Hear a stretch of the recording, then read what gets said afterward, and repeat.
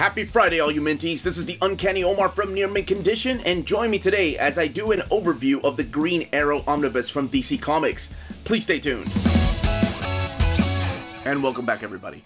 Now, this omnibus is one of my most anticipated omnis of 2020. There for a while, I thought it was going to be canceled, and I was a little afraid that DC might have canceled this, but here it is.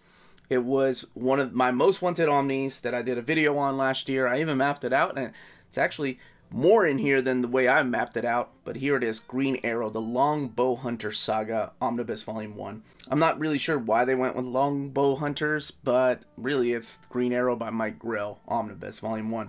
One interesting thing that I'm sure most of you have already noticed is that it has a DC Black Label logo. So I guess it was because it was suited for mature audiences, at least the Longbow Hunter Saga. Let's look at it under this dust jacket. By the way, here is the dust jacket. I'm not sure how I feel about this spine just being arms and a hand. One of the things you may not be able to tell from the video is that the dust jacket doesn't really have a glossy finish to it. It's kind of a flat finish. So it doesn't. That's why you're not seeing any reflections on it really as I'm pointing it towards the light. And here is what it looks like under the dust jacket. It's a pretty big damn book. So big that all of these trade paperbacks are collected in here. So we'll talk about what's collected in here and what the page count is. Let's get it open. But yeah, that's crazy. All of this is in here. Of course, they're using different paper quality for these trades. Let's get this opened. So the year is 1987. This is post-Crisis on Infinite Earths. We haven't had a Green Arrow series in a long time. As a matter of fact, Green Arrow was always a second co-star to probably Green Lantern, is what most people are familiar with. He wasn't really an A-game kind of character. He was either in the Justice League or, like I said, he was co-starring with Green Lantern, going on road trips. But this changes everything. This gives us a new status quo for Oliver Queen, who is Green Arrow. But not just Ollie, also Dinah, Lance, Black Canary. They move out of Star City and move to Seattle. So there's a wonderful introduction here by Mike Grell, where he talks about how this all happened, how he did not want to go to DC because he was kind of pissed off at them during this time because of the changes that they were making in Warlord. Another one of my most wanted omnis, but he decided to take it on because he was friends with the editor that went back to DC. And the way that he kicks it off is with this prestige format 3-issue miniseries called the Longbow Hunters. And by prestige, they weren't like your average comic book. They were more like your annuals. They were big, and the other thing is that it had mature content. There was death in there. There was sexual content in there. And we're also introduced to the character of Shadow for the first time, who plays a big role, especially during Mike Grell's run here on Green Arrow. And by the way, Green Arrow, you never hear that name through Mike Grell's issues. He wrote 80 issues of Green Arrow, and the only time you ever see Green Arrow is on the cover. He is referred to as Ollie or Oliver Queen in the comic book. He never refers to himself as Green Arrow. There's little superheroics in here. This is more about like street crimes, and it's interesting because he sold the pitch to the editor-in-chief at DC as an urban hunter. That's the way he wanted to write Oliver Queen. So that's why he took him out of the fictional Star City and moved him over to Seattle, a city that he was familiar with, and there's Shadow right there, who, like I said, will play a big pivotal role in Ollie's life throughout all these issues. And it's interesting because he took him out of a fictional city, put him here with Dinah, and he's just fighting sex traffickers, drug dealers, gang bangers, white supremacists. There's all these things that happen in these comics that were way ahead of their time, that a lot of people are probably doing these days. It's just crazy that this was 1987, 1988. So the 3-issue miniseries led into his ongoing series, and it was Mike Grell. He teamed up with people like Dan Jurgens, Ed Hannigan, Dennis Cohen, just to name a few others. And then, of course, Mike Grell himself drew some of the issues. Now, when taking out of that fictional city, Ollie is now dealing with all these street crimes, right? Like I said, he's an urban hunter, which is such a badass way to describe the character. When other characters come in, like other superheroes come to visit him, like Green Lantern is never shown in costume. He is out of costume, and it's just Hal Jordan, and he is with Oliver Queen, and they're just hanging out. That's how much he wanted to just isolate the character of Ollie. And also Dinah, because Dinah never really uses her screaming powers that she was using at the time with the Justice League. Now, anytime that Ollie would guest star on Batman or Green Lantern, yes, he was in costume, and he would refer to himself as Green Arrow. But as long as he was in this book right here, written by Mike Grell, with this urban tone, he was just known as Oliver Queen. Now, the other thing that Mike Grell did that shocked a lot of people, a lot of fans of the character from the past, is he changed his morality code a little bit. I'm not going to reveal the moment that he does it, but there are some horrific scenes in here where Ollie snaps and he kills more than one person.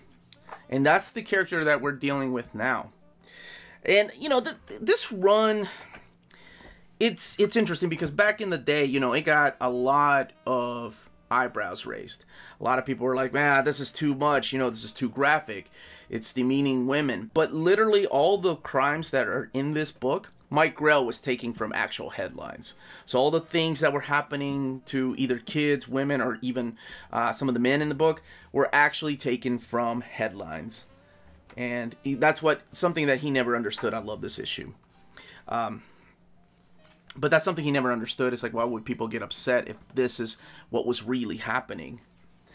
Now, to me, this is the epitome of a Green Arrow run. There are other Green Arrow runs that I have enjoyed. I was a big fan of Judd Winnick's run, of course. Brad Meltzer had a good run. Chuck Dixon's run was really good, but it really wasn't Oliver Queen. But to me, and Jeff Lemire, you know, actually Jeff Lemire was pretty solid. But to me, this is the quintessential story for Oliver Queen.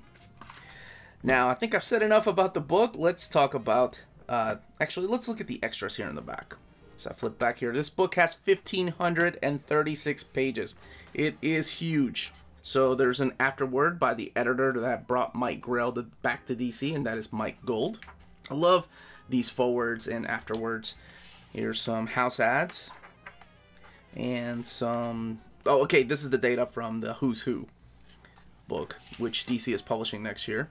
So you get to find out more about Green Arrow. You get to find out more about Black Canary. Why there's two Black Canaries, I'm pretty sure most of you all know, but I'm not going to reveal that. I forgot about this guy, Jim Cameron. He was a detective that was kind of tired of Ollie taking the law into his own hands. So he plays one of his supporting cast members. And here's original sketches, promotional posters, and of course the bio for all the people that worked on this book. Black bookend pages. Let's look at this binding to see how well it holds up. 1,536 pages. When I see a book that big, I get a little bit worried. So here is what the eye looks like. So it is all sewn binding. You can see the page bunches right here on the video. Not that big of an eye, but I only opened it properly once. But I have to say, for the most part, and I can't flip too much here through the end, it holds pretty well. It opens up really well. Just, you know, towards probably the last 80 or so pages that the book tries to close on you. Now that could be due to the glue or just the page count, really. It's going to be interesting to look at the Marvel War of the Realms Omnibus, which has 1,500 plus pages. There's that beautiful artwork from Longbow Hunters, but let's look at the early. So the same thing towards the front. About 80 pages or so in that it tries to close in on you a little bit. Kind of like the Scott Snyder Batman Omnibus Volume 1, which is not a big deal to some people, but I realize it is a deal breaker for some. As far as the paper quality, it is actually just a little bit thinner than what I'm used to, than, for example, the Lucifer Omnibus that I did an overview of. I don't know if y'all have that. Definitely a little bit thinner than the Scott Snyder Greg Capullo Omnibus. That's probably, I get it. That's to keep the weight down, of course. You know, keep the cost down. And it makes it better to open it up when you got a big book like this. So I'm okay with that. It's not that big of a deal, but I know some of these things are deal breakers for people. So I did want to mention that. Now, you can purchase this omnibus or these trade paperbacks from our sponsor, cheapgraphicnovels.com, your online home for brand new graphic novels and collected editions up to 50% off the cover price. Cheap Graphic Novels prides itself on packaging your books so they arrive safely and in excellent condition, as well as prompt and helpful service. And check out their bargain bin for even greater deals up to 90% off cover price. And for you Minties, Cheap Graphic Novels is running a special promotion. If you're a first-time customer, let them know you were referred by Near Mint Condition at the checkout, and you'll receive a credit for free shipping on your next order. Now, this is only for U.S. customers. Cheap Graphic Novels, your source for the hottest books with the kind of deep discounts, quality shipping, and customer service that will keep you coming back for more. And that was the contents of the book, the build of the book, and of course the page count. Let me know in those comments down below if you've been looking forward to this as much as I have. If you've never read any Green Arrow, or what your favorite Green Arrow run has been. I would love to know all those comments down below. Please don't forget to hit that like, subscribe button, ring that bell for notifications to let you know when our videos are going live.